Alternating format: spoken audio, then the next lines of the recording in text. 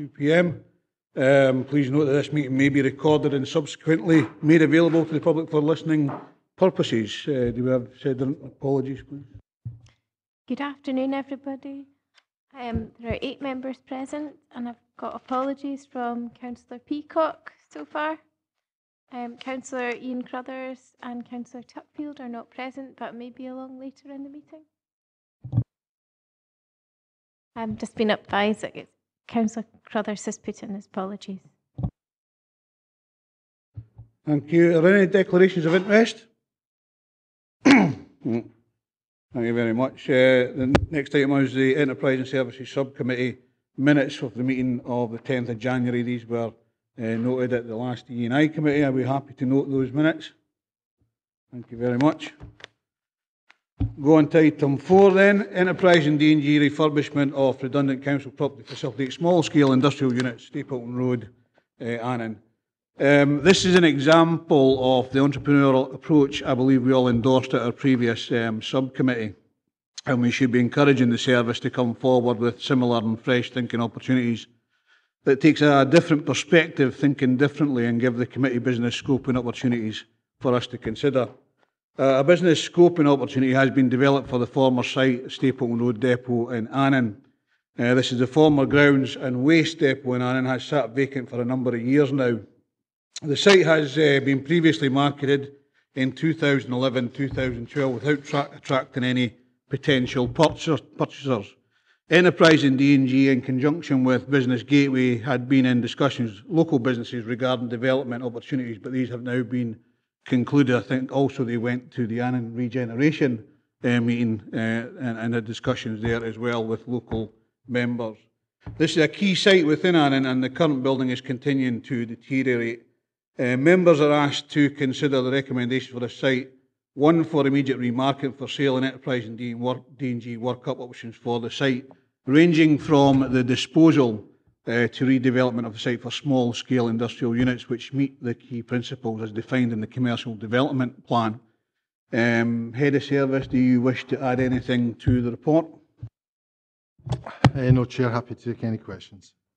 I know that some small businesses have said already that they would like to have small business units in Annan, and certainly at the Annan regeneration they were keen for this to be developed. So, George? Yeah, Chair, it's my recollection at a meeting between the Chief Exec and the independent group, when questioned about this is 2 or 3 months ago. 2 or 3 months ago, the Chief Exec, to my recollection, assured us that that building would be demolished. What are you going to say on that? Chair, it's very much part of the process, because obviously the site has not been marketed for a period of time, and it's obviously it's twofold: whether someone wishes to buy it in its current state to deal with it, or if so requested by this committee, we can look at the various options, and one of those could be demolition to provide a clear site for further development. But it's intrinsically linked into the process. It's either sell as is, or take it to the next step for either having a clear site or a clear site with then development opportunities beyond that. Thank you very much. Alistair, then Graham. Thanks very much indeed, Chair. On the face of it, I have no problems whatsoever, sir, with what's been suggested. The one thing I wouldn't want to do would be to do nothing. I don't think doing nothing in this case is an option. And I have no problems, having gone through the report with the proverbial fine-tooth comb, no problems with both of the recommendations. But as always, Chair, I'll be interested to hear what your colleagues and yourself have to say on it. But as I say, in the meantime, I want to make my position clear. No difficulties with what's been proposed. Thank you, Alistair. Graham? Yeah, thanks, Chair. Just looking at, there's comment in the report about the state of the building is deteriorating, etc. But when you look at the photographs, the gutters are full of grass. And why haven't we been doing something to maintain this property to try and stop the deterioration in the fabric of the building? I mean, when you get gutters as full of grass and muck as that, the water's bound to be going somewhere, and it's not obviously down the gutters. I just would like a comment on that, because it won't have helped to value the property. All right. Certainly, since the old through DG First when the grounds maintenance and the waste collection service pulled out of there. That site has basically sat dormant. And to be fair, there has been minimal maintenance done to that building, obviously, because it was being marketed as a site to be sold. It's a fair comment. The gutters are full. There's weeds and bits and pieces in there, but there are also operational issues about going up onto this building because of the nature of its construction. So we've been very mindful of that as well. There are other issues internally to the building as well that have meant that going onto the roof and roundabout it has not been an option. Ronnie, I should have said at the start, welcome to your first and perhaps last Enterprise and D&G committee for this session. But you've got a question? Oh, coming from Annan, we've talked to Ronnie about this over many years, primarily because it's a breeding ground for seagulls, and it causes a lot of problems to the people near that building. It's past its sell-by date. Really, I hear what members are saying about the grass growing out of the gutters and that. It really needs knocked down. So whoever bought it would have to knock it down anyway. So, like Alistair, I agree with the options, and you try and sell it again. But if not, then let's take it forward, because something has to be done with that. It's not serving any purpose. I mean, it's a few years sitting there, so I'm quite happy with the suggestions and the recommendation. Ivor? Chair, how much of a budget are we allocating to actually look at redevelopment? You know, if you're just looking at demolition, the sort of internal costs of that would be going out and getting costs to remove the roofing materials and doing away with the rest. Whereas if you're going into architectural fees for redesign, redevelopment, etc., it could be quite a lot to bring back 3 or 4 different schemes. Are we allocating a specific amount to allow us to do a certain amount of work so that we can come back and say, is it worthwhile going ahead with a redevelopment scheme? Or are we just saying carte blanche away and bring back whatever you think? Ronnie, and also if there's a need for small business units as well, because we've had a discussion on this before. Thank you, Chair. We've done some research around, is there a need for anything down in that area? And we believe, and we would obviously bring it to this committee for approval, whatever the scoping element would be, we believe there is a potential for Annan to operate with something like 22 small business spaces that would fit the need of the market down in that area, low cost, easy access for people to start their business opportunities within that area. And that would form part of a commercial business case that would come forward here for members to scrutinise and to make any comment on, that then would allow us to go forward to P&R to seek that funding. There is obviously 2 elements. If the members were so wish, the demolition, and obviously if that was the option to go forward, then we would seek to get that on a separate basis. Okay, I mean, I know for a fact that certainly small businesses have been talking to me in the Annan area. Certainly there's a couple for Gretna who are interested in that particular site for small business units to start up with. But my concern is that, you know, if it's already been on the market, nobody's been interested in it. I'm of the opinion it would just go straight forward into the business case and you bring that back here for the range of options that are actually in there. There will be a cost to that, of course, but there's a potential income stream there as well for the council in the future, and it's quite a large income stream. So my suggestion would be that you don't have to take it to the market. It's already been on there. It hasn't even sold at 200,000. Originally went on at 300,000. Now at 200,000. Nobody's been interested in it in the last year and a bit. We go straight to the options and the business case for that, and that's what I would recommend to the members if they so wish. Jim? Yeah, thanks, sir. I have no problems with what you're proposing. It's just that when you look at the recommendations and I hear what you say, it just doesn't make it clear that the report will be brought back to the committee on the range of options. It just says that ranging from disposal to full development of the site. It doesn't actually say that the report will come back. It would have to come back in with a full business case for that particular one. Alistair? Simple way to sort that, of course, is that when we come to the recommendations, Chair, is it would make it clear it's a remit to report. In other words, Ronnie does his, he investigates his range of options and it reports back to the committee at the time and gets approval before we take it any further.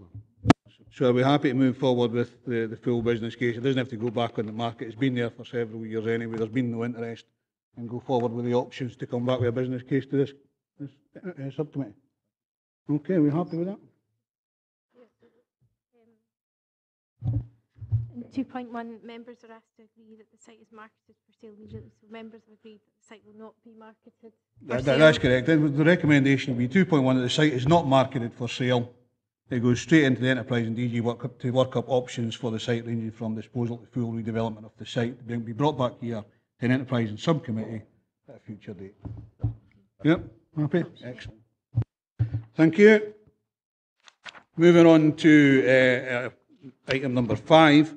It gives me great pleasure on behalf of our Council and Enterprise and Services to provide members on an update on the National Apprentice of the Year Awards 2017. Enterprise and Services attending the Building and Housing Renewable Annual Seminar in February. This was a very busy couple of days with sessions titled Future-Proofing Our Services, the Need to Be More Commercial, with our Chief Exec Gavin Stevenson was a guest speaker and provided a very thoughtful and provoking presentation of what we are actually doing in Dumfries and Galloway. As part of this event, the annual Scottish Trade and Non-Trade Apprentice of the Year assessments and awards are held, and I'm very pleased to advise that Dumfries and Galloway had 3 representatives called to assessment and awards from Enterprise and Service. While there were 3 apprentices on the day, it's worth noting that in total 5 portfolios were submitted from Dumfries and Galloway. 2 staff didn't on this occasion reach the final assessments, which was Ryan Love and David Henderson, both joiners, but were complimented on their work portfolio and submissions. And I'm delighted we have with us today to have our apprentices who represented our council. So Daniel McTaggart, if you put raise your arm. He's a first-year apprentice plumber based at Cargan Towers. We have Liam Brawls. Liam is a third-year apprentice plumber based at Culhor Depot in Sunrar. And Andrew Ray. Andrew has just completed his modern apprenticeship on quantity surveyor. I know from Enterprise and Services, developing our future stars has been and is a real passion within the building and maintenance team, and we'd ask members to recognise these rising stars for reaching the final of the 2017 awards. Thank you very much. Well done, you guys. Do you want a photograph now? Yeah. Okay.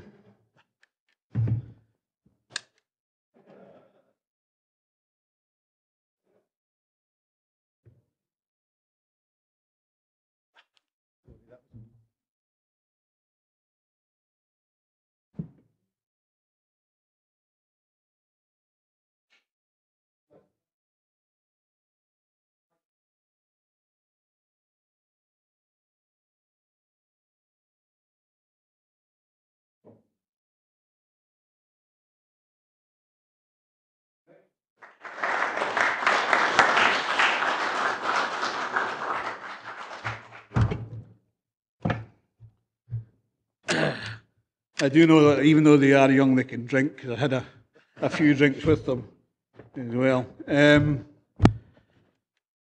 Members, following on from the last Enterprise and Service Subcommittee, where we received an overview from Fleet and Operations and Facility Services, I'd like to introduce Stephen Trotter and Mike Fox, who will provide a brief overview of the respective service spheres, which is Building and Maintenance Service, and Roads Constructions, Maintenance and Waste Collection Service. I think Stephen's up first, and we'll hear from him. PowerPoint system up. Oi! Working.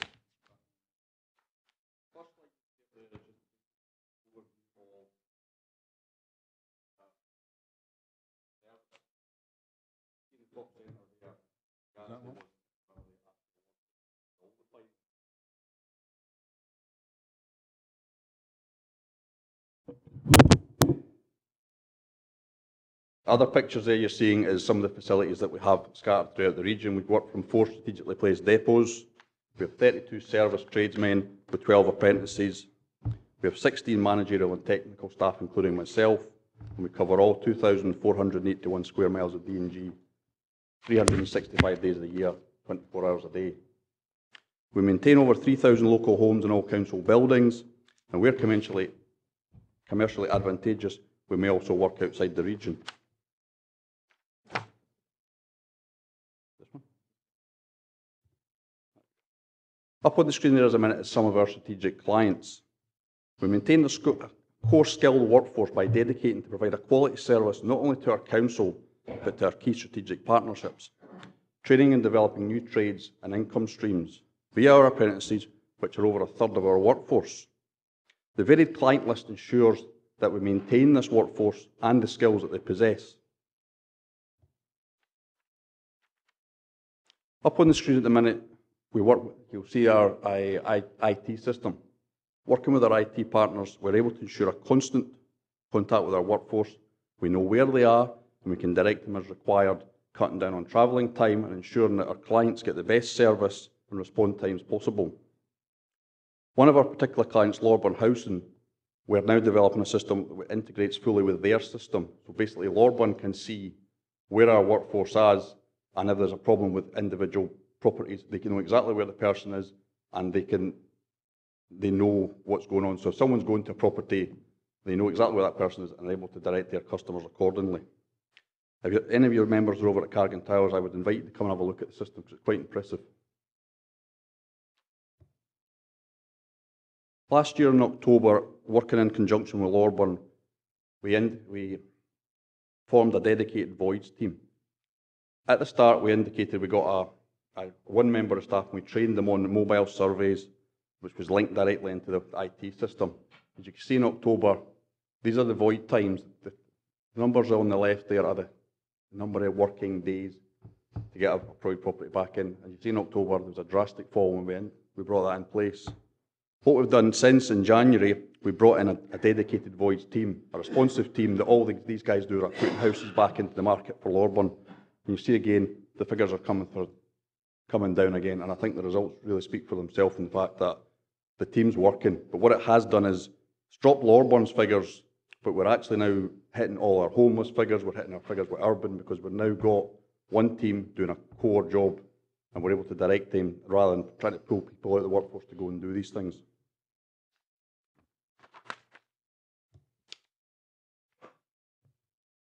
By having a business-based approach to our service, we've got a closer working relationship with our customers, both internal and external. We've improved our service delivery. Like the last slide, we've seen the benefits. We've improved our skill base of our workforce by working for a varied work streams. We're SME inclusive. We have a more engaged workforce and apprentices who know what's going on. The information flow to these guys has increased because we can contact them as they are working and provide work streams to them. A more professional service delivery managed by the council for our region. Happy to take any questions, Chair. Any questions for Steve? Ivor? The mobile kind of technology. I think it was about maybe 10 years ago, we sat in here and we got a presentation from a guy on how to work better. One of the things was you send out a tradesman to Jimmy's house because Jimmy's got a fault with his toilet. You send out one of the apprentices, and you're told that his ball cock's not working. And when you get there, you find out it's not the ball cock, it's something else. And therefore, they have to go back again and do another day. Now, the guy that was here, I can't remember what his name was, but he said, I think it was Sunderland, what they do is they send a note to him. He goes with his mobile van, sees what's wrong, and then sends a note in so that the first time you go to actually fix it, you're actually fixing the proper thing rather than thinking you're going for one job and you end up doing another. Is that involved in your system as well?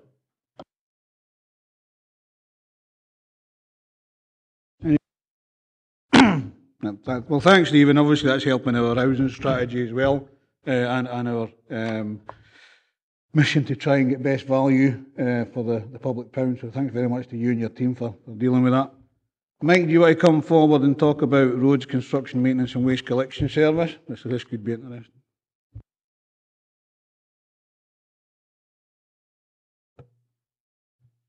Thanks, Chair. It's an introduction for those that don't know me, Mike Fox, and I always have to read this title at the moment, Roads Construction Maintenance and Waste Collection Manager for the region.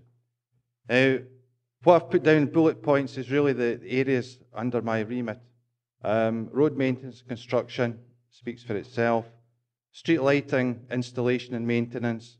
As part of that, there's currently an ongoing programme through capital expenditure for LED replacement throughout the region, and that falls under my remit.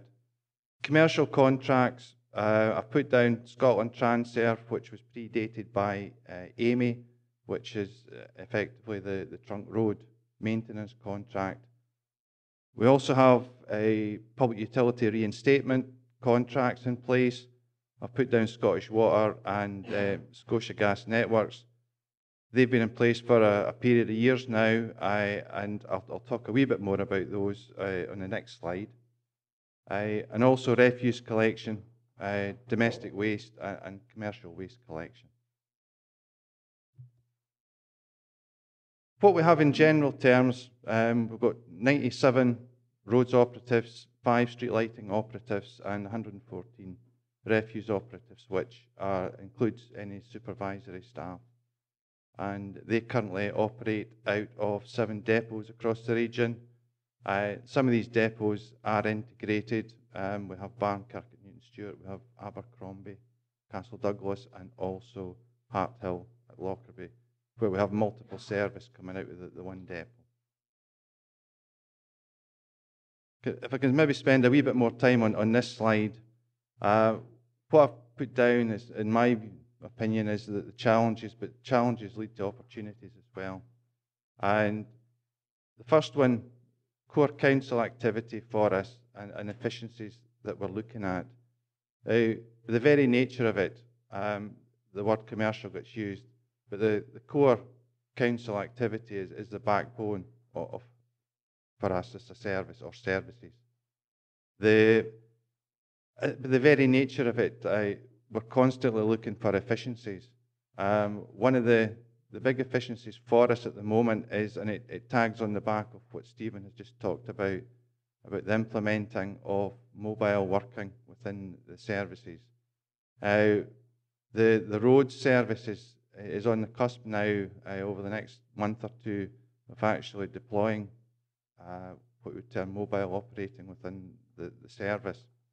In simple terms, what this does is that it allows a work stream from, effectively, it could be a customer complaint coming in through the council switchboard, which will go through a process and eventually lead to a repair. And what will happen through that process is that the customer will get updates throughout that process. So for this sort of situation where previously we've probably not been the best at keeping in contact with customers in relation to this is an automated system that allows us the efficiency of keeping in contact with our customers. Number two, the commercial business growth is something that we're looking at actively as well to help develop and retain the workforces that we've got. I mean, in the past, we've been very good at actually attracting what I would term outside work. We went through a period where people were actually coming to us interested in forming some sort of working relationship where, whether it be other public utility companies, where we're not actually having to go and directly knock on their door, they're coming to us because of our performance on some of these other contracts. So it's an area that I'm spending a lot of time actually looking at where we can start to develop these opportunities. One of the, item 3 is one that also requires a significant amount of investment and time, is to look at how we can integrate the services under my control. The aspect about street lighting, roads and waste is something that we need to look at, how we can actually look at the skilling of our workforce, that we've got the potential to allow to deploy them on different activities. This is still in its infancy, I would hasten to say, and there are a lot of challenges with that, but I can see a huge amount of benefits from it long term. Item 4, workforce strategy. We've, over, well, many years actually, we've got to a position where we had a workforce, in simple terms, that was ageing. We had a very large proportion that were at the latter part of the working life. And it was crucial that we started to turn this on its head. And through investment, certainly, but also through opportunity, we've managed to take on board modern apprentices and actually turn it round where they're now members of the actual workforce. And we're in the process at the moment where we've got school leavers who have left school for a period of time and been unable to get work. We have taken them on through a 6-month learning program, and we've been able to actually retain these guys because they've been able to develop the skills over that 6-month period. So we're starting to now see that the change in the work, the age profile staff. Thank you. That's it. Any questions? Understanding this is the delivery part of the way side of things rather as the E&I side of things. This Mike delivers the operations that he suggested. Is everybody, Ronnie? You were saying about people put a complaint in and keep them updated. I remember Charles Clemmy coming to the area committee about 2 years ago, something, with this new scheme that we could interrogate. There's nothing more frustrating as members if we put a complaint in about a pothole or some resurfacing and you've got to badger people to get an answer back. Whereas if we had a system that we could go in ourselves and have a rough date, I know you can't guarantee dates because of priorities, but that seems to be lacking and I don't think it's improved any. So if you could do it for, well, you're saying external customers, sure you could do it for us members and all, you know.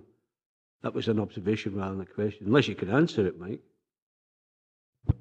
I can remember those very discussions at Annandale Area Committee, and it's an area that we still need to close out, but it certainly requires more than EEI to be involved because it's a corporate issue as well. But yeah, there's an area of weakness still there. Yeah, business and technology. Yeah, that one. Jim? Yeah, thanks, Chair. I noticed you had waste collection, household and commercial. I'm going to ask the really nippy question, and it is the delivery side.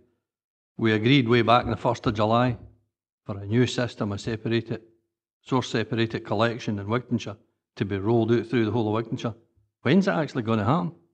Because we're still using the old system where I stay in Wigtonshire.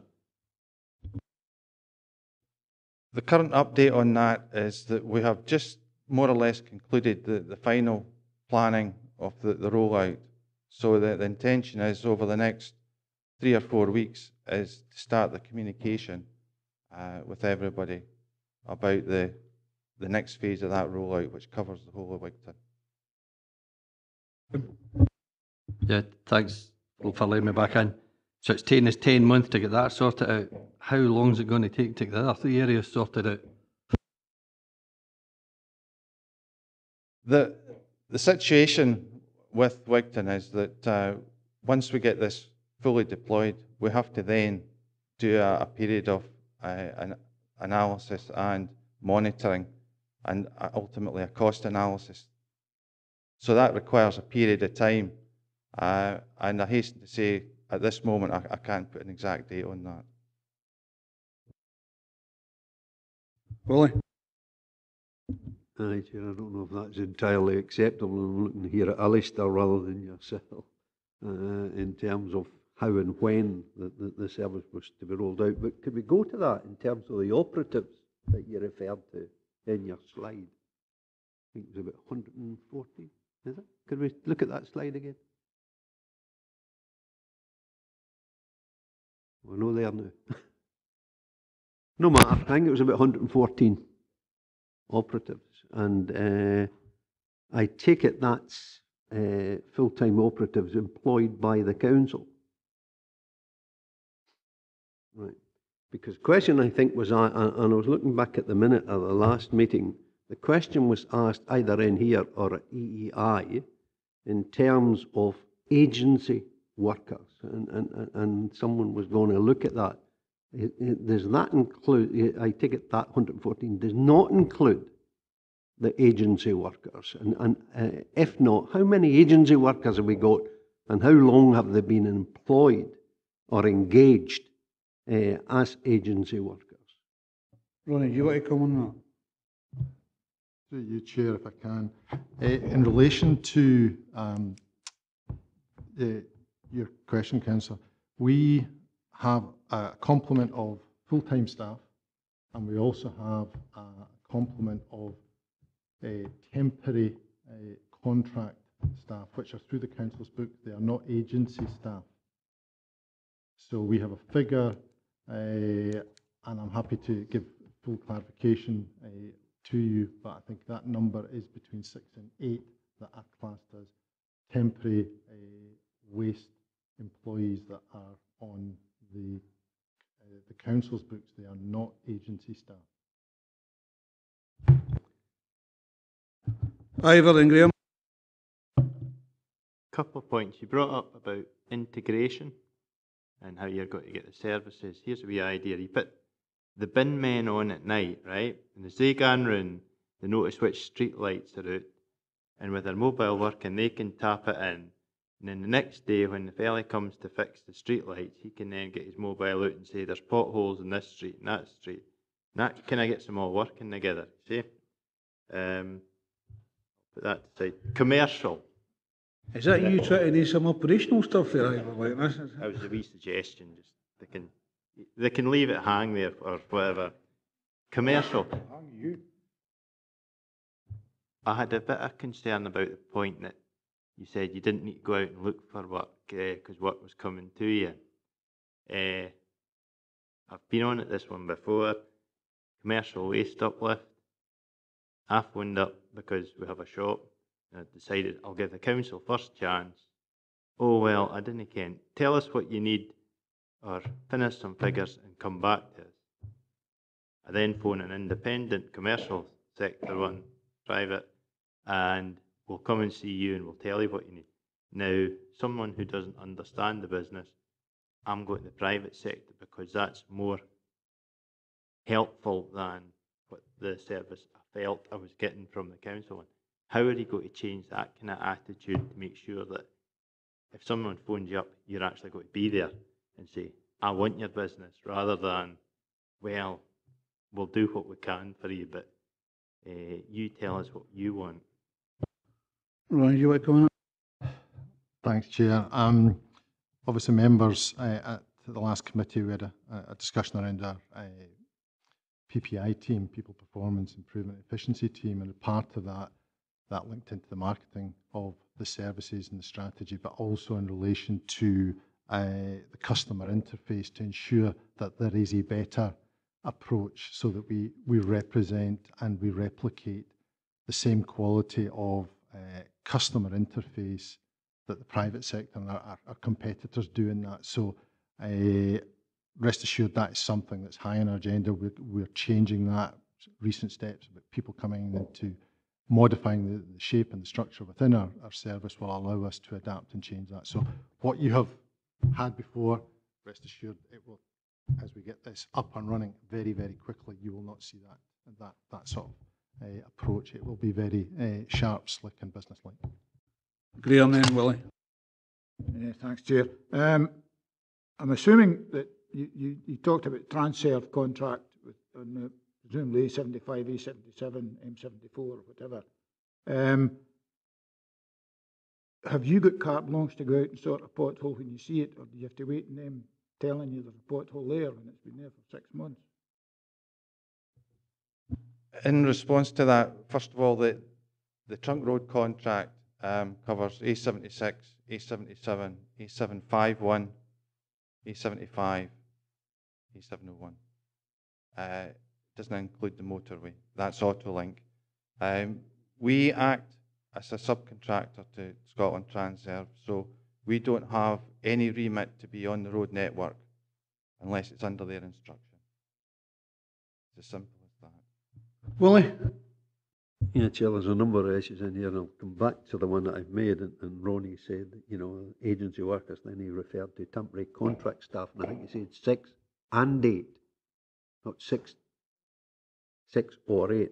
I think I've asked the question in here before, or at one of the committees, as I say, either here at EI, and I was fully expecting a more detailed report as to staff, because it has been said that the as Ronnie described there, agency workers working 2-3 more years, and even temporary contract staff. I'd be interested to know exactly how long they have been employed, so maybe if we could get some detail. And I know it's the last committee of this session, but it would be interesting to see the detail of that before us and all the ramifications that go with it. In terms of the last remark there, if I could, and I heard you say the A77 there, given that we've only got from Stranraer some 8 miles, and then it goes into South Ayrshire, and I'm not too sure if that's maybe the best, given the what is raging on social media in terms of potholes, ruts, and the dangerous condition by comparison to the 75, and it's got its own problems, is the condition of the 77, whether we just go out and fix it, or we've got to wait on Transerve saying, right, you go and you fix whatever it is that needs there. Can I go, in terms of complaints and then update, and I heard what you had to say on that one, and we've got a system with community councils, the CCES, and I can report on at least one community council west of the region that they are particularly speak highly of the service, but that's one. There are others that don't come back with the same glowing remarks in terms of responding to their complaints within the CCES system. Maybe we could hear on that and try to improve the service that we give to community councils. And the last one is on the lighting, where I think we've got 3 to 10 days as a target date, and whether we are hitting those dates in terms of sorting them if it's more than 4 within 3 days, or if it's 1 we have up to 10 days, and whether the operatives are spread throughout the region, and that we've got them west of the region in quantity as much as there are throughout the region. Yeah.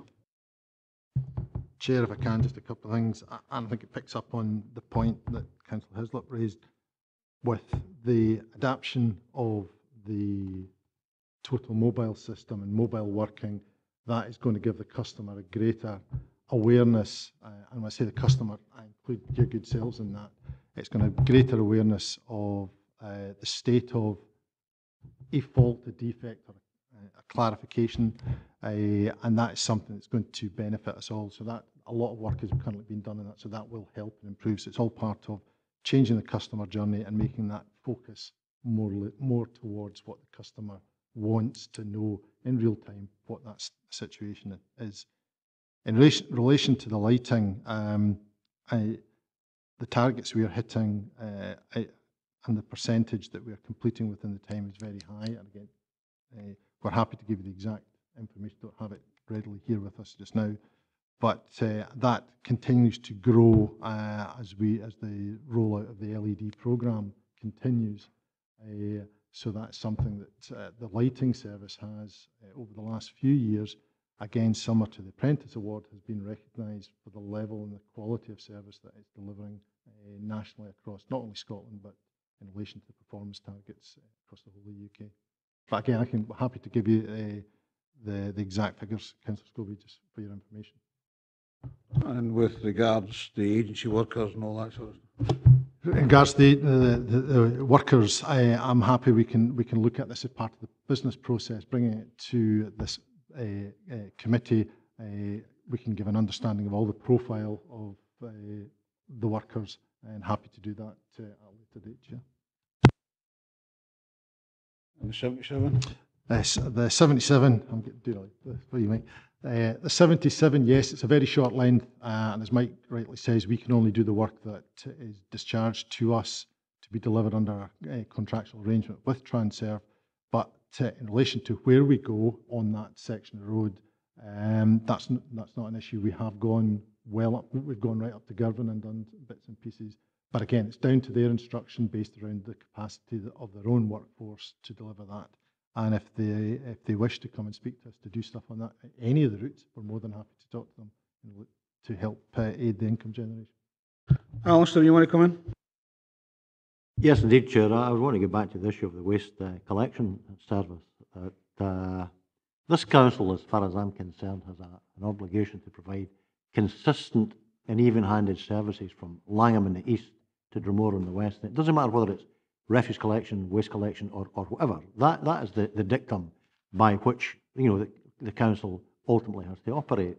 And it seems to me, what has happened here, or more importantly, some of us would argue, what hasn't happened here is leaving the council open, as it were, to challenge of acting in what could be construed in certain quarters as in a discriminatory fashion. Now, what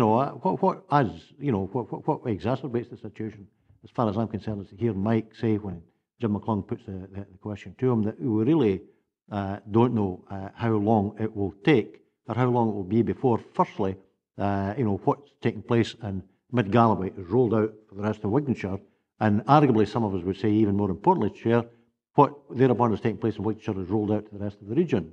And I would have to say, with the greatest of respect, that simply is not acceptable.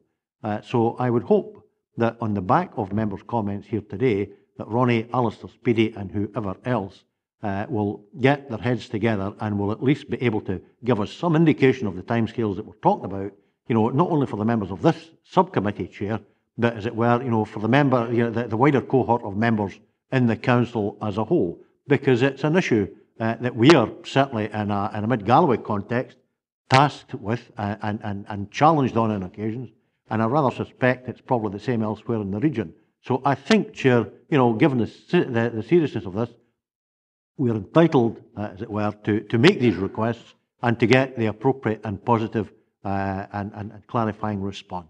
I'm grateful to you, Chair, as always. Thank you. Alistair, do you want to respond? Yes, Chair, thank you. I'll just say a few words. I'm sure Mike will deliver and get the rest of Wigton sorted out very quickly, and he's well on that job. As far as the rest of the region is concerned, it is frustrating, and I acknowledge members' frustration about it. And it's a very complex situation in that we can't introduce any further collection changes until we vary our waste PFI contract. And that's currently under process through a change in law process through the contract itself, and it's proving very difficult. There will be a report that comes to the new council early, probably in June, that sets out where the council is in this process and sets out what options are open to it. But I must admit, it's one of the most complex problems that I've dealt with in my career here at Dumfries and Galloway, and it's something that frustrates me greatly. But we're working as hard as we can to see the wood from the trees to get the thing sorted out. Can I just ask on top of that, Alistair, obviously bringing back some options into the new council, and would one of those options actually bringing the waste collection service back into the council?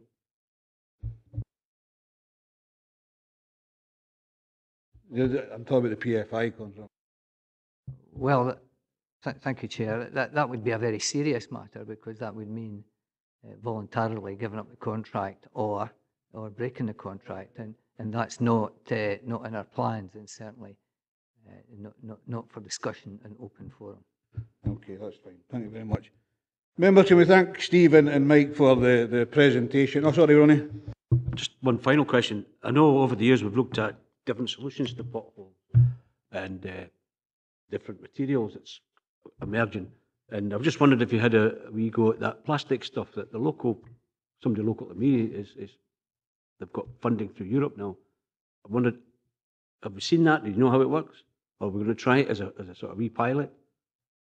I think the product you're talking about is MacReber, which in essence what it does is part of the bitumen is replaced by a polymer which is plastic derived. And at the moment we're just about ready to look at 2 or 3 locations where we're actually going to trial the material. I know that Cumbria have done quite a few, and there's other local authorities as well.